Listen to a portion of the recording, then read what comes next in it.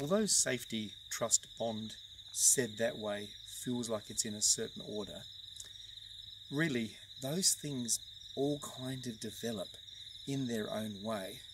It's just really picking out three major things and saying these are three important things we can have on our relationships with our animals, but they don't necessarily say that there is an order. But you've got to actually respect animal safety before you can then move in to build relationship, because the animal has to move towards you to get that trust account going.